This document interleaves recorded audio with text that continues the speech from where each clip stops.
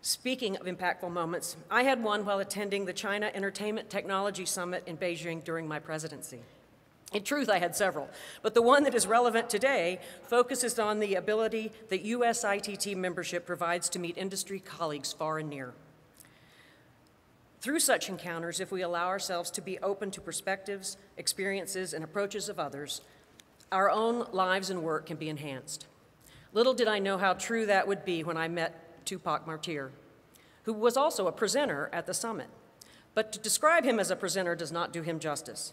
And even though most of the other attendees were experiencing his presentation through a translator, he was captivating.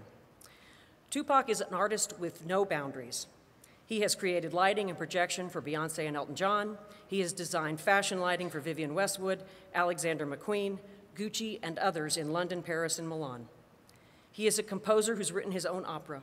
He was the creative director of MTV Latin America, and frankly, he is the only person I know that is more energetic than our own executive director, David Grindle. Dare I say it, he is indefatigable. Ladies and gentlemen, please welcome my friend, Tupac Martir.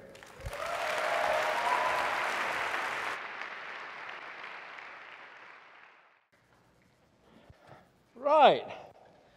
Good evening, everybody. Well, morning. Sorry, I'm in London time. Let me just do a little bit of cleanup before we start. Otherwise, it can get messy.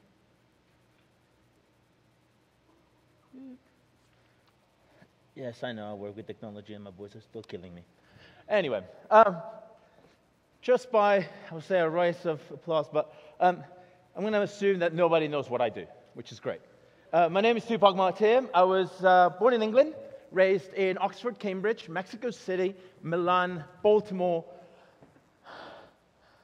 and somewhere in there I got lost in the world. I went to school in Omaha, Nebraska, and everyone goes, what? Nebraska, hell yeah, love O-Town. Omaha gave me one of the best experiences I've ever had in my life, and not only was I with an amazing team of soccer players, but it gave me the opportunity to meet the person that I will always thank to this moment for my life and everything that happens, and that is John Thien. I know he's not here. He's my professor. I love him to pieces. The man gave me every single piece of advice, but also all the tools that I needed to do and to use across my life. Now, you have to understand, I'm a painter. When I go to bed as a painter. I started with a camera when I was 15 years old. My mom thought it was cute for me to have a camera in Europe. And she said, yeah, have it this, you're going to travel. Little did she know that 25 years later, this is what I do for a living. John, for me, and this goes to everybody that's a student, and I would like you to give a round of applause to all your professors, because you don't know the tools that they're giving you that are going to allow you to live for the rest of your life.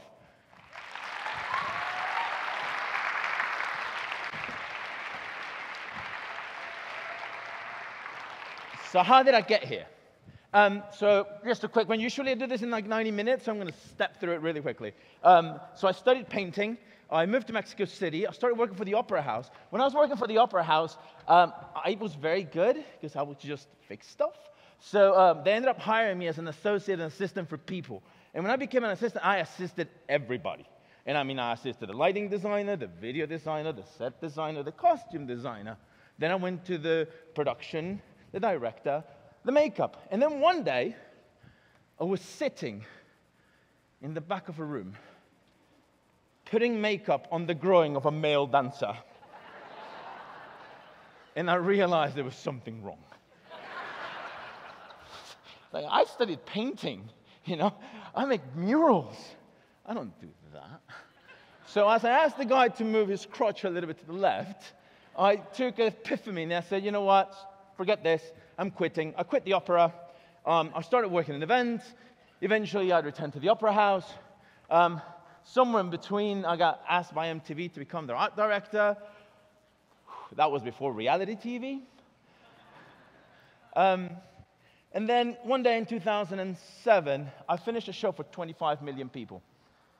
And I went back to my room, and you know how it is. You finish a job, you're like, tired, haven't slept for 52 hours. I won my mum.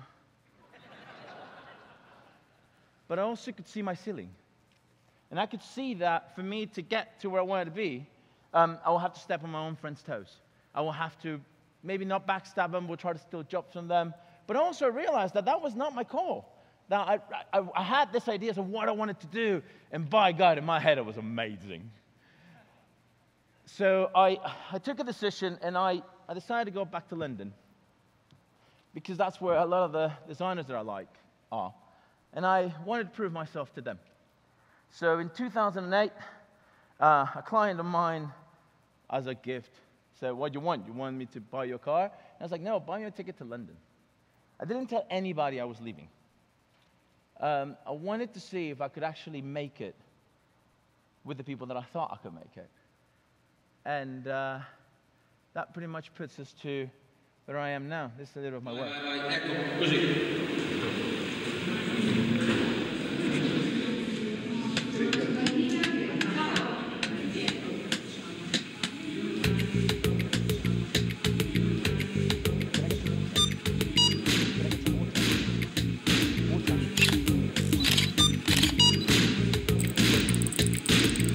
Tupac, Martir.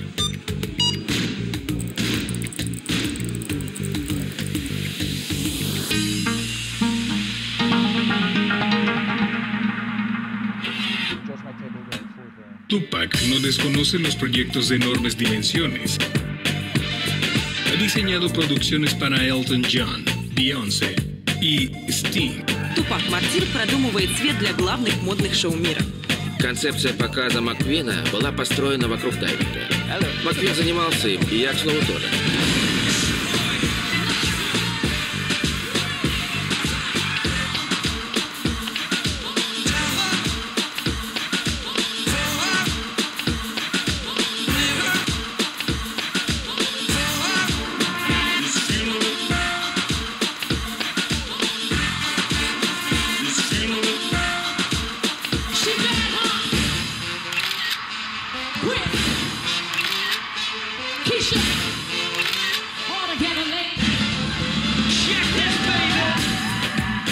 People are going to be absolutely moved when they see the girls out there. The light is so beautiful.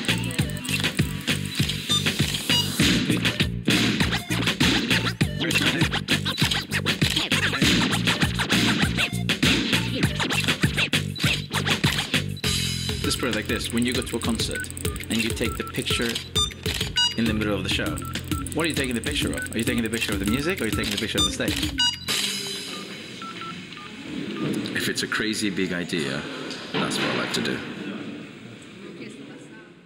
So that's part of my job.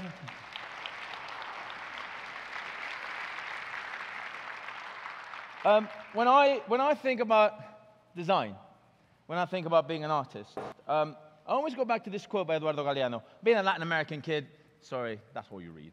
And you know, he tells you about how prisoners and how we tend to communicate in every possible way where we can. You know, whether it's with music, whether it's just tapping on something, we have this beautiful nature of communicating. And for me, design is exactly that. I'm not here when I'm brought into a show, a job, a fashion show, to just make things look pretty. If that's my purpose at that moment, by all means I will. But I'm always trying to find and think that every single element that I design into a production has something extra for it. It might be that I enhance that exact moment in which I tell you the backstory just by the way that the sheer light is coming from the right side. Or it might be that the video conveys all the way to the top. Every single element that I put in the design has more of an intricate thing than just being pretty. I'll leave that to myself. Just kidding. No, I'm not. Really quick one. I always like to go through this one really quickly because it kills me. A few years ago, here's my issue. You go to a show, and you watch a show, and I show you just, a couple pictures, and can anyone tell me what show it was? Of course not. Unfortunately, technology has taken this bit in which you think that just by the sheer fact that you put a bunch of lamps there, that's a show. That's not a show. That's just putting a bunch of stuff there. Don't get me wrong, manufacturers, I love you to pieces and keep making amazing stuff. But me and my friend Dan Hadley have this thing about calling it trade show. You know, you show up to the show and you think you're, and all of a sudden they do, woo!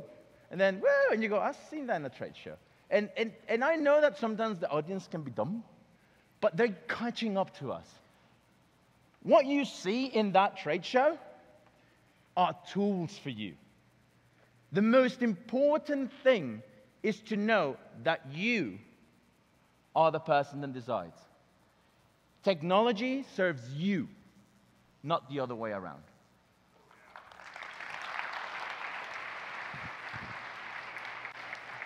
I have a quick anecdote about my friend Bambi, lighting designer out of Israel. If you've never seen him, please go and check him out. He's amazing. He's like my dad. And then one day I was sitting with him, and no disrespect to Clay Packy, but he comes to me and goes, Tupac, do you know who designed Sharpie? And I went, well, Bambi, it was Clay Packy. He goes, yeah. No, but you know person designed Sharpie. I go, no, I don't. Probably someone from R&D. He goes, well, Tupac, if you ever meet men create Sharpie, kill him. He took lighting 10 years back. Even producer asking for Sharpie look. And it's the truth. When you look at something like that, you go, I've seen that board before. It's in every single street of my city or town or whatever you want to call it. The most beautiful thing about that is when Olaf put them all together into the Tate Modern and did that. Ooh, that one. I sat at the Tate Modern for 5 hours looking at that. And I thought the sun was talking to me. And I could see everybody around me. And it was just so cozy. You're just sitting there going, ah. Sun in London, who knew?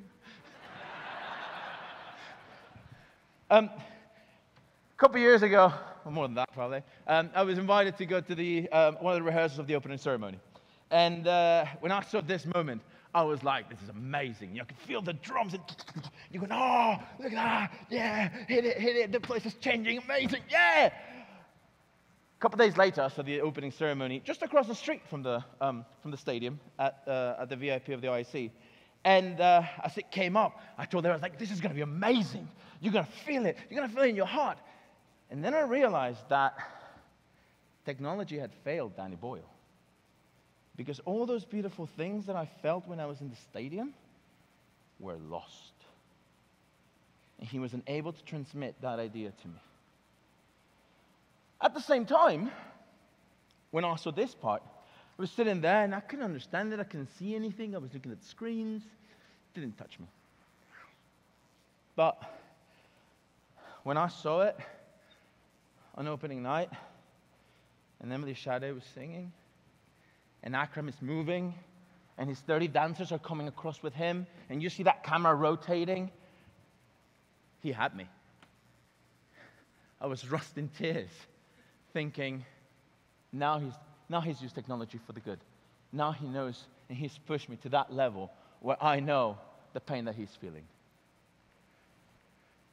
If we go back 4 years before that, Chinese Olympics, and I don't know if you guys remember this, but it was all this haiku drummers going and counting down the seconds, and the merging of technology and human beings interacting as one, just pushing it. I was like, this is amazing. I know it can only be done in China, but this is amazing.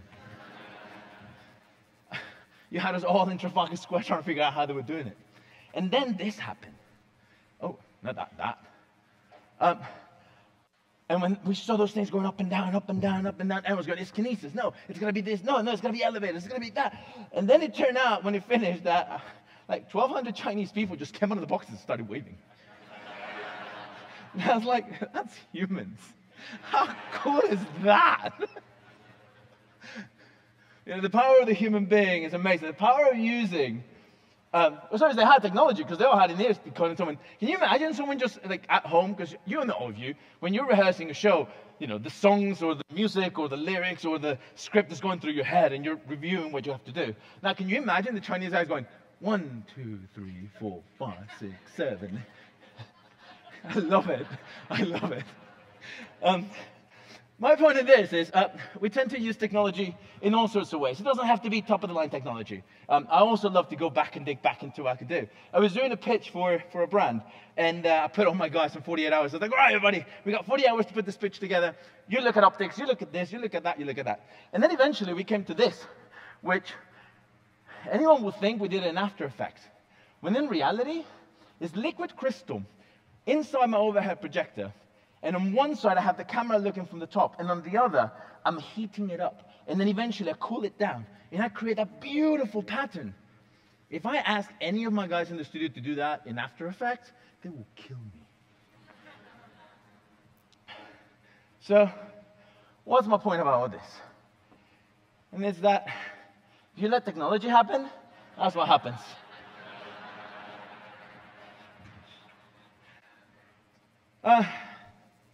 So I'm known for fashion. I'm going to scroll through this one really quickly. I'm known for fashion because basically I love to pay for my sins. A few years ago, I got asked to do this show for Matthew Williamson, and I went and talked to everybody, and I said, okay, we're going to Royal Opera House. How can I do something different than Royal Opera House? Because everyone uses the Royal Opera House. And they told me how people used to put the lighting and the video and all that. So I decided in the middle of rehearsal to go, who owns that building? And they said, the police station. I went, can we get in touch with the police? And they're like, Tupac, you're always in touch with the police. Yeah, I'm a speed dial. So eventually they got me, they hired me displays. I put 6 lamps on the other side. And my whole point of it was I wanted people to walk into a room and not see a single light and yet create an environment.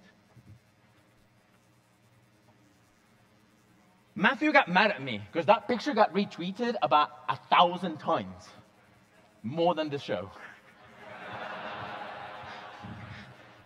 I'm lucky enough to work with a beautiful man. If you do costume, please look him up. Thomas Tate. My God, he's a genius. His patterning is sweet, beautiful. I've known him for 6 years. I've done every single show he's ever done. I can't tell you more about this lovely human being. But one day, we're known for doing weird stuff for shows. So we were doing this show, and as you can tell, there's no catwalk. There's no photographers because I shoved them all to a different place. It's like, you get in there. Fuck them all to the other side. And then people were sitting there. Zaha Hadid was there. Kanye West was there. Anna Wintour. And they were all just staring at each other going, what's going on here? Eventually, music starts coming up and it's super industrial. Boom, boom, boom, boom, boom. And then, it was Q1, so turn off the lights. And I literally had to go to a switch and went, and I turned on all the lights manually. Then I left them all in the dark for about 2.5 minutes. Now, these are fashion people. They're just going, the hell's wrong with this place? Now, somewhere in between, an industry magazine wanted to come and cover a fashion show. And I said, come to Thomas Tate. Chloe, my MD, went, Tupac, can you give them the kit list? And I was like, I can't give them a kit list. I'm like, why? Don't you know what you're going to do? It's like, I know exactly what I'm going to do. But if I tell them the kit list, they're not going to come. So eventually, they came, and they're in there. And I'm turning off lights, and everyone's in darkness. And it's a beautiful moment. And then, after 2.5 minutes, first model comes out. And I trace her across the entire space, creating a catwalk that does not exist. The entire place was ephemeral. It didn't exist. You had to look at the clothes. You had to be always looking at them. And they were coming and going in silhouettes. When it turned out and we finished, I had 6 Source 4s and 3 projectors. The magazine was going, if I had known that was much, I wouldn't have come. And I was like, I know, but you came for that. You came to see the final product. What's up there doesn't really matter. It's what's down here. It's what I'm making you feel. I had Zaha Hadid come to me and actually give me a hug because she loved it. I had Kanye West and I went, ah! I don't want to be able to to you. Still there. I'm known for my McQueen show. I'm very grateful I got to work with Lee. For those that have ever seen this show has meant the world to me. It's given me a life in fashion. It was the weirdest thing you've ever seen in your life when you see these women walking with those shoes like that and you're going, someone's going to fall. No one fell. I lost a bet.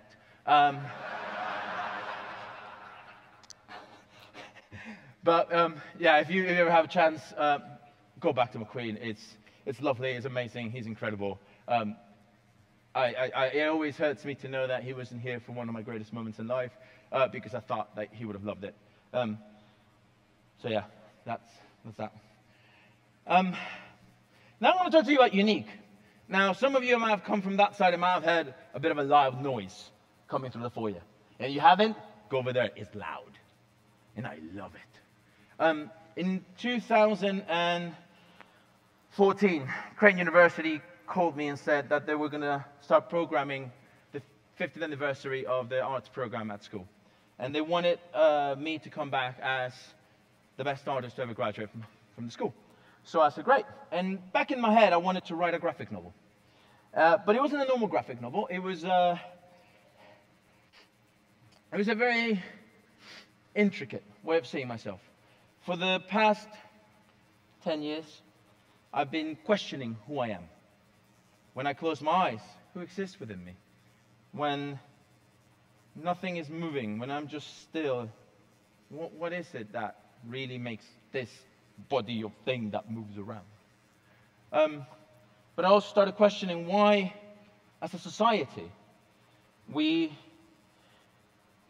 can sympathize with people, but we don't really empathize anymore. And I started looking at why that was happening. And so for 9 months, I would get up at 5:30 in the morning and write from 5:30 to 7:30 every single piece of thing that came to my head. Now, some of it was amazing. Some of it scared the bejesus out of me. It was very introspective. And then after about 9 months, I had 120 phrases. Now, you have to understand, I will write every single day, edit. That will make it to the end of the day. That will make it to the end of the week. Keep editing, make it to the end of the month. And then, yeah, eventually I finished with 120 phrases that I was really happy with. And I put them all together to see what could be done with it. It turned out to be, and hold on with me because this is where it gets really weird, 96 phrases. The 96 phrases are divided by 12 chapters.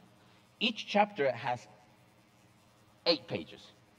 Each page is a phrase and an image, so that it is you, the third person, that completes what's happening in there.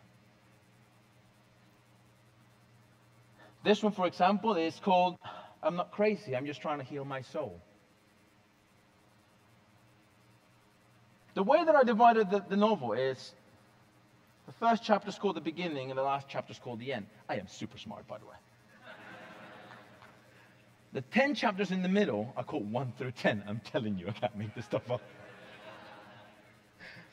So the idea is that you can, you always read the beginning. And then it's how you read the rest of the chapters that changes, because the way that you live your life is completely different to the way that I live it. The experiences that you have are completely different to the experiences that I have. So therefore, we always come from somewhere, and we're always going to die. That's just a given. But how we get there is the important part. Underneath every single one of your chairs, there is a copy of Unique. It is a limited edition of this graphic novel. When you read it, I want you to look for 2 pieces of music.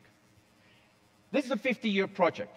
Year 1 is a sculpture, a kinetic sculpture that I've made, thanks to people that are here, Bob, Sean, Scott. It couldn't be done without you. Camilla, poor girl, spent probably 3 months looking at 96 drawings trying to make sense out of them. The first format is now in the foyer. Format number 2 is now underneath your seats. And every single year, I'm going to keep on changing the format, not the story, to see what happens if in 50 years someone still has the same doubts that I have about myself. And every year I ask 2 brand new musicians to create music for it, so that the music that has been composed last year can still work with the piece that will be done in 48 years' time. Everything, every single thing feeds back to each other. Now, enough of me talking. This is a bit of Unique.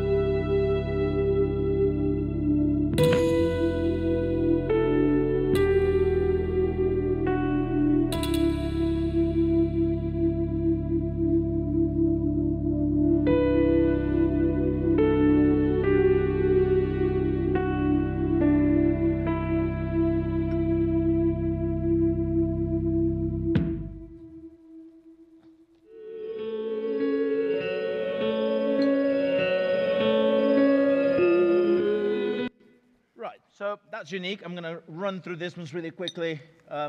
It's very clever. If you have a chance, go and see it. It's in the foyer. I would love to talk to you about more, but otherwise I'm going to run out of time and someone's screaming in my ear. So next up is, this is my friend Bruno Samberlin. Bruno's a genius. Bruno and I have been working together now for about 4 years. And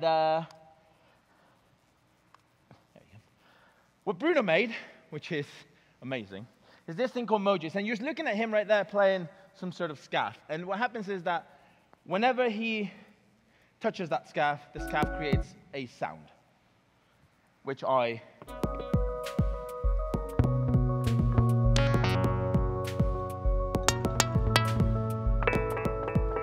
can actually play every single instrument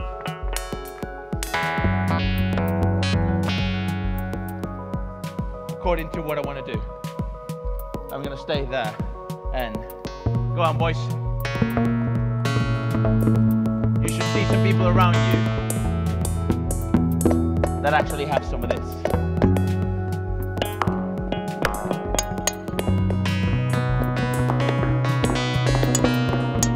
You can tell that everything is now reacting to me.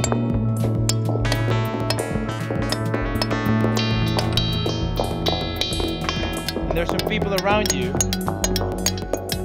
that are now playing with it too. I know what you're thinking.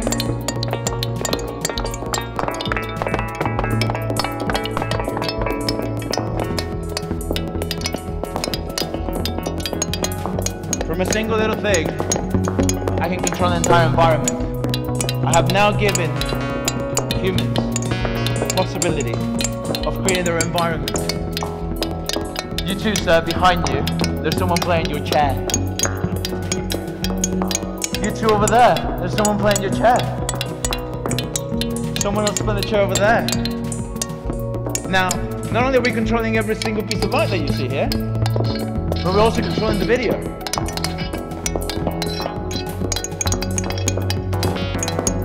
For me, this is one of the greatest things that had ever happened in my life. All of a sudden, the world expanded. And a simple chair can become my instrument. A plate can create something new. A table. All these elements are now disposed for you to put in installations, to put in the foyer of your place. I put it in my house to freak out my friends when they open the fridge.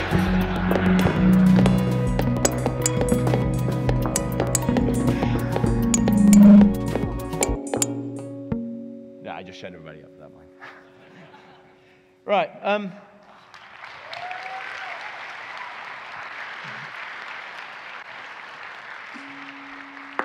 I was going to spend a bit more time on that, but then, yeah, I have a big sense that you have 10 minutes. And I wanted to go through this because this is, for me, if you don't know me, this is my baby. This is Nyeka. Nyeka comes from, basically, the deepest place in my life. In 2006, I had the worst thing happen to a human being. I realized I was going to die. And from there, I started finding a way of how to express that. So the first way I did it is I started writing, thinking that this should be a bunch of sculptures. And then I thought, no, it should be etchings. Then I thought, no, it should be installations. Maybe it should be music. Maybe it should move. And then eventually it became performance. So the way that I wrote it, and this is going to freak everybody out, I had 4 pieces of paper. And I would write kind of what I wanted the story to be. And then I would jump to design. And then from design, I would jump to music. And from music, I would move to movement. And then movement would dictate the way the music had to react. And then the music will make then what the story should be. And then the story will actually make how the design needed to adapt to itself. And then the design will actually move all the way to the music. And then take the music and make it to the movement. So all of a sudden, all the places of it are completely attached to each other. They're tight. My set was very easy. 13 screens. 9 of them up and down. The other 4 just movable around. I had 15 dancers. The guys in the mask is Austin TV, don't be worried. Those are my musicians. I've been working with them for 12 years. The one in the middle is Nicole Robson. She's my arranger. And the woman at the back is Diana. She is a soprano from New York. Now, when I was writing all this whole thing, it's a really quick story, I had written the way that I wanted all the arrangements to be. And I sat down with Nicole and I said, Nicole, I think we have a problem. She went, why? I think we need to lose a violin and get a harp. And she said, why? I said, read my new script and you'll realize it. She goes, no, but we can do a pizzicato. And I was like, I don't want a pizzicato. I want a proper movement. Eventually, I said, read it. If you don't think it's right, we'll change it. She called me 2 days later and said, yeah, we do need it. And I go, when did you figure out? It's like 30 minutes after you left. I just had too much pride to call you right away. I had a children's choir, because let's be honest, everybody needs a children's choir. But I also wanted to do some craft. This is a jaguar head made out of 35,000 beads placed one by one individually by the great Charlie de Mindu. The lighting on it, obviously, was very important. It was a combination of LED fixtures and tungsten fixtures, all of them always acting in terms of how I want to tell the story. I will only use warms for some reason, only colds for another reason. I will only use color in the last 30 seconds of the entire show. That's my storyboard. And for those who don't make storyboards, it's amazing. It's great to talk to everybody. Because I used to put the storyboard all the time and talk to the different people that were working with me so they could understand how I wanted to do things. So that's my storyboard. That's what it looked like. It was pretty close. It made the designers, the rest of my team, my associates, the director, well, the choreographer, understand, and even the dancers understand what I was trying to get out of them. This is, there you go. This is another one of my drawings. I wanted to create a labyrinth, and once again, I just wanted to make to them understand the quality of the light, how I wanted it, how I was looking at the person being lit the whole time. Ooh, keep fighting this thing. That's what it looked like. That, for me, was one of the best scenes because it was the saddest thing I've ever seen in my life, which is a bunch of shadows that don't have an owner. I always had this idea that my 15 dancers, there will always be one that will never be covered. And it's because he was taking the burden of human race. But we don't carry it by ourselves, we always pass it to someone else. So every single scene, that human would transform and be someone else. But in the meantime, you will go back to this shadow world. And when you went back to your shadows, you had your own light, your fourth chakra. So you can see in the middle of that drawing, there's a little lamp there. And when I came up with this idea, Fernando, who's a choreographer, said, Tupac, this is never going to work. And I said, why? Because people are looking at dancers. And I was like, yeah, but at that point, the dance is the last thing that I'm worried about. It's all about the music and the feeling of light across an entire space. And before we got to that scene, there was Renaud finishes at the bottom of the stage, and then one of the shadow men comes behind them, and it's lit in tungsten front and back, 3/4, and they're having this beautiful sensual moment. And as the music is going, there's a little thing in the back that goes, dum, dum, dum, tss, and on the tss, all the lights in the room went off, and all you got was this 15 dancers clicking themselves on, and light coming out of them, and all the musicians that were at the back with all the lights on, and all of a sudden you realize that the entire place is lit out of human beings. A movement like that doesn't care. It's all about the movement there. It's all about your core. It's all about your center. This is what it looked like. That's what it looked like. I explained to a friend that I wanted to do that. He said, you're nuts. I said, you sure? He said, yeah. So I did that. I wanted that dress to become my mother. I have mommy issues. You could tell who was a mom in the audience, because the moment that Scott comes to her and all the single light that comes is from her dress and her covering him up, every mother in the room was crying. It was the lullaby of the mother finally saying, it's enough. I will talk to you more about this, but honestly, I'm like being harassed about finishing early. So come to the Q&A afterwards and we can talk more about it. That was my costume design space, believe it or not. Programming, I'll talk about this in the Q&A. My favorite bit about this picture is the top that says, everything inside of you is dying. That's the feeling that I want to convey. That's Mooley, my associate, bless his heart. Video, I'm going to spend 3 seconds. I'm sorry, I'm going to run over about 4 minutes, but I need to talk about this because what we achieved in here, Black Tracks, for those who don't know it, for me, is the greatest thing we've ever invented. I made Gil and the Hippo guys sign a napkin after Plaza in 2011 saying that they will do it because I challenged them that they couldn't do it. We all worked through Christmas, New Year's. We went into rehearsals and we weren't sure it could work. And then one day, in rehearsals, after rewriting the SDK about 30 times, I'm doing an email and all I hear is,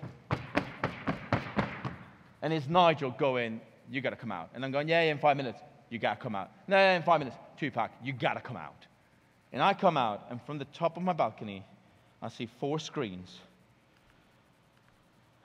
that are moving without any single piece of automation. And the screens are moving, and the image is locked into it. And Nigel is looking at me going, you are insane. How did you know it was going to work?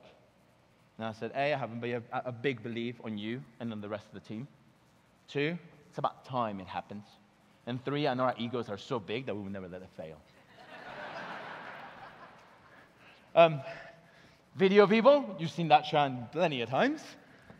I also use low tech, like I said before. I'm the proud owner of 10 overhead projectors, and slide projectors, and plasma projectors. I love low tech. My projectionists used to say they had these little things going. I always used them to play with it. I wanted them to be artists in the middle of the show, that they could convey something different every single time, not just video that could be reproduced. Finally, my puppets. That's what they look like. Just like I said, I'm just running through things right here. We can talk about them later. That's my team. It's 180 individuals that believed in me. I used to tell them every single morning, why are you here? Like, I know it's hard, and I put them through hell to get to wanted, but I'm proud to say that 180 people working together, 34 nationalities, trying to put them all, you think there's going to be a lot of fighting. The love that was in the air was absolutely incredible. I will love those 180 people for the rest of my life, no matter what happens. This project cost me my life. It pushed me to places that I'd never known before. But at the same time, I wouldn't be standing in front of you right now if it wasn't for all of them. For me, Nyaka is exactly that, the exact moment in which a flower blossoms. But enough of me talking. This is Nyaka.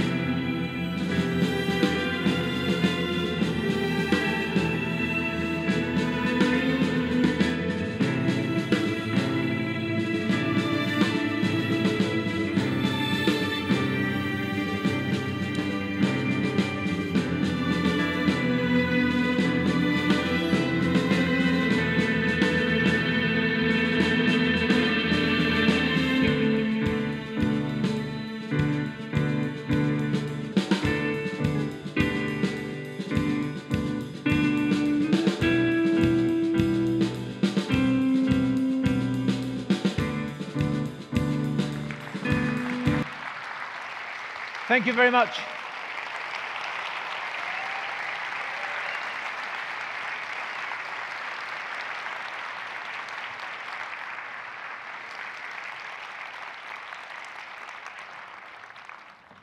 How about one more round of applause for Tupac?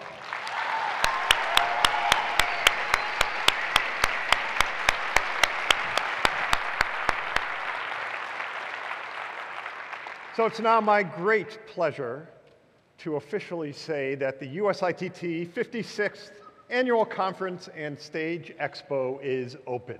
Have a great day.